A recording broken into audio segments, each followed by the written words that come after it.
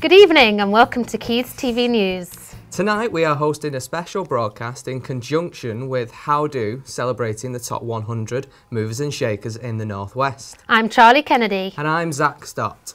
Guests have been arriving all night here at the University of Salford in Media City to attend the 2012 launch of How Do's Top 100 Media Influencers.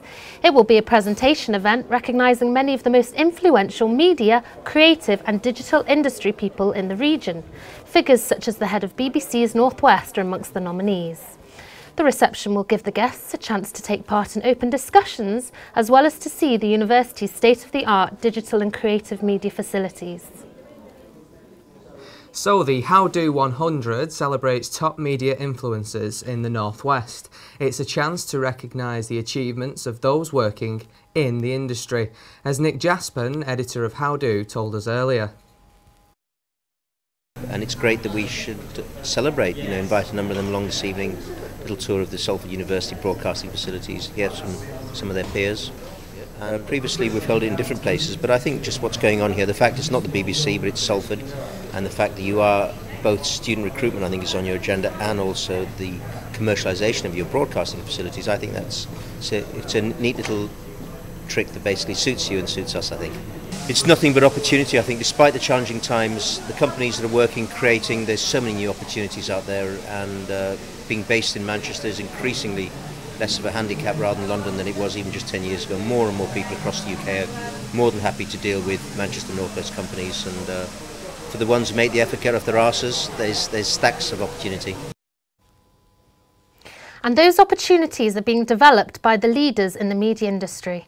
We caught up with many of them as they arrived this evening to tell us their predictions for media in the Northwest. I think it's going to be a bright, successful future with everything that's going on, especially with this fantastic facility here in Salford. Do you think it could go up against the Dubai Media City? I don't see why not. I think if we've got the ambition to do it, people can make it happen.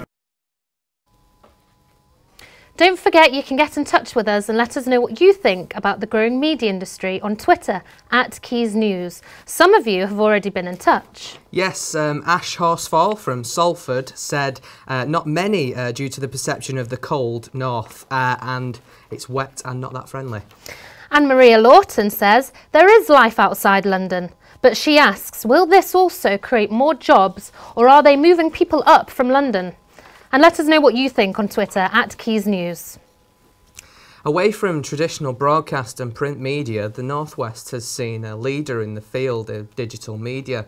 It's a growing area and one that many movers and shakers in the How Do 100 feature in.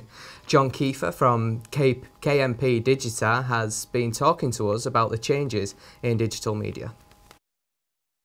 The main change that has happened in digital media over the last 10 years is that there's been a power shift, a significant power shift from the brand ownership of content and digital assets to the consumer's ownership of digital assets.